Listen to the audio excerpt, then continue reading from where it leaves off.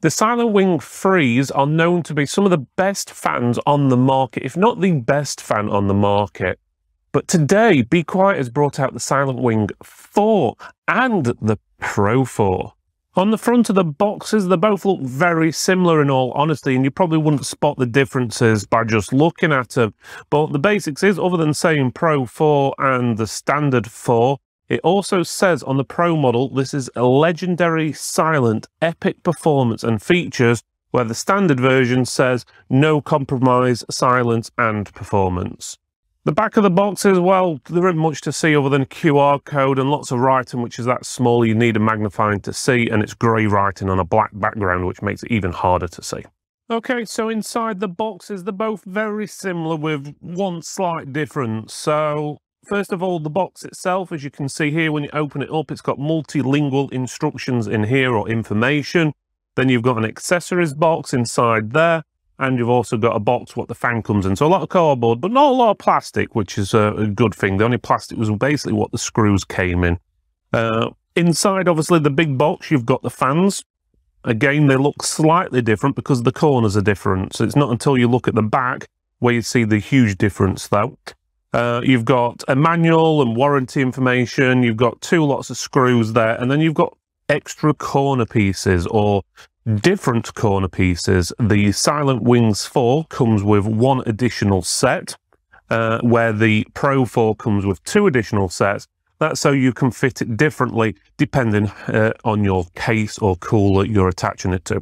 Okay, so let's have a look at the Silent Wings 4. That's the non-Pro version first, and look at some of the highlights. I'm not going to go through all the specifications because you can find every single bit on the website, but we're just going to go through some of the main features. So first thing is it's got a new blade arrangement and smaller tip clearance for improved performance on heat sinks and radiators, which basically means the blades come all the way to the edge of the casing with less of a gap, so less air can basically come back through.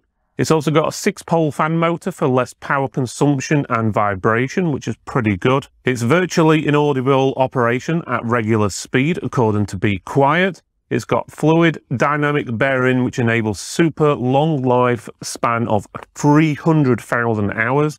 It's got a higher maximum RPM than the Silent Wings 3, and it's user-friendly mounting mechanism for easy installation with 2 mounting options.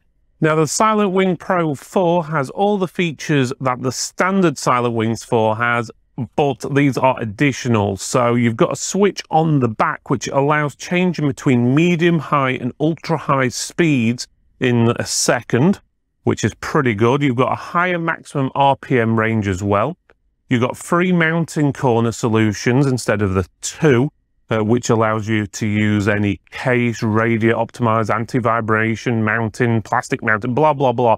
You've got lots of ways of mounting it. And it's got a premium sleeve cable with an easy to handle 4-pin connector. Okay, so let's have a look at both fans side by side. So as you can see, the blades are ribbed, very similar to the previous Silent Wings fans we've seen in the past. Very similar design in that respect. There's no RGB lighting on these models or anything like that.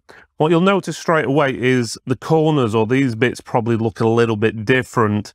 They are and they're not. It's because they're interchangeable. So you can actually pull this corner piece off here by pressing down these 2 little bits here and pulling out, which in all honesty, I find very difficult to do.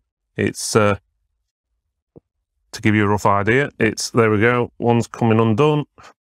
There we go. So the corner will pop off. And then you can interchange the corners with a slightly different corner, so you can either screw it in or use their included attachments and so forth. And you can do that on the Pro version as well. The Pro version does come with an additional option, which is the one what's fitted to it, which is more of a thicker corner, more of a squared corner than these rounded ones. So as you can see, they do look slightly different, especially the hole. So that one's where you would screw in using a traditional case screw, where this one is where you'd use their mounting options what come in the plastic bags. So again, they just push on. They can be a little bit hard to get off, I found, but generally you'll be doing that once and then you'll be building your machine up, so you won't need to do it again.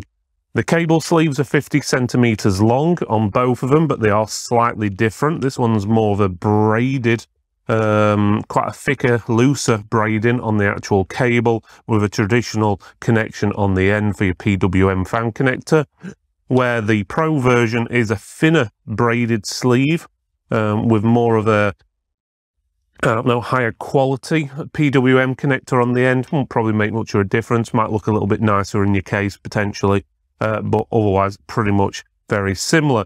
So otherwise, to look at, they look very similar on the top. Now, when we turn it to the back, there is one big difference on the Pro model and the non-Pro model.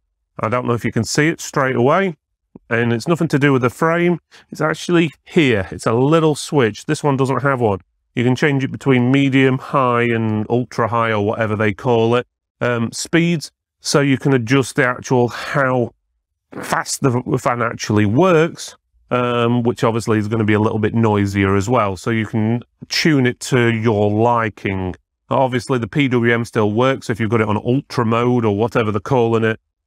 Your case, or your motherboard should I say, will slow the fan down to whatever speeds, but obviously when it's going flat out, it's going to be a lot more noisier, but also it's going to cool a lot better, and we're going to test all the 3 different modes on there. So that's pretty good, where the standard version, so the Silent Wings 4, doesn't have that option. It just runs at its set RPM, which will put those details on the screen just above so you can see the differences. But otherwise, looks pretty good. The only catch I've got with the option on the back with a switch, I would have preferred to see it on the edge somewhere. And the reason being is if you've got this attached to a radiator in your computer case, let's just say my hand's a radiator, and you screw it on like that, you can't get to the switch. You've got to disassemble the actual radiator to actually change the switch if you wanted to change it. So that is a sort of a positive. You've got the option, but I'm not a fan of the placement on the center. I know why it's there, because it's right next to the motor, but if there was a way to actually position it on the edge of the casing somewhere, so you could easily just reach in your case and flick a switch. Okay, down to testing methodology first. Now, we've tested this on a water cooler. So what we've done is basically got 2 identical fans of each one, put them on a 280mm water cooler, which is also from Be Quiet, so we can actually test the actual performance, how it cools the CPU. Now, all testing is done on the same machine, so the only difference between each test is the fans themselves. The machine is also disconnected from the internet, so there's no chance of anything running in the background, like updates and so forth, which can affect the results. We're also in an air-conditioned room, and the temperature is kept at a consistent 21.5 degrees Celsius. The machine we're testing it on is basically a 12700K Intel processor, so it can get quite warm, and you've also got a NZXT N5 motherboard along with a GeForce 3070 and so forth, but those aren't going to affect the test results. So on to testing. So in this first test, we test the processor with the fans running at 50% speed, so it gives you a rough idea how the fans perform at a lower speed. Again, the room temperature is 21.5 degrees, and the tests are run for 30 minutes using Cinebench.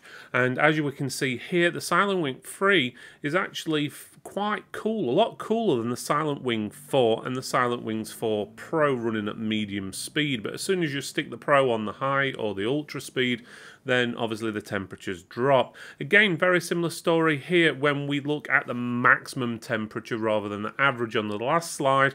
The actual Silent Wing 3 performs or outperforms the Silent Wing 4 and the Silent Wing 4 Pro on medium, but as soon as you stick it on high or ultra speed, it does speed up. One thing to bear in mind, I've not mentioned how loud these are at the moment, and we'll get to that in a few seconds because it does affect the results in some way. So once we turn the fan speed up to 100%, you can see here, again, a very similar trend. The Silent Wing 3 was cooler than the Silent Wing 4 and the Silent Wing Pro 4 as well, running at medium, but as soon as you stick it on high or ultra speed, then you can see it does drop the temperature by a couple of degrees. But again, the Silent Wing 3 is generally doing pretty well to keep up against the Silent Wing 4s. Now we do the same thing here, and this is the max temperature the CPU gets up to rather than the average again.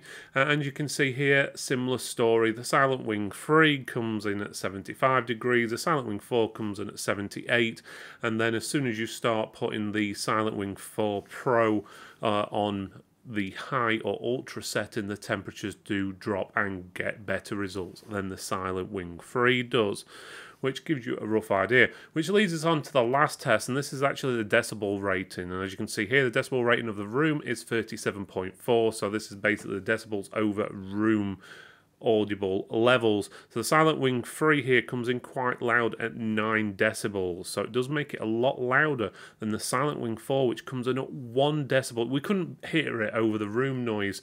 You have to really stick your ear next to it. And the same with the Silent Wings Pro 4 when you put it on the medium setting, but as soon as you put it onto the ultra or the high setting, then it does get a little bit louder.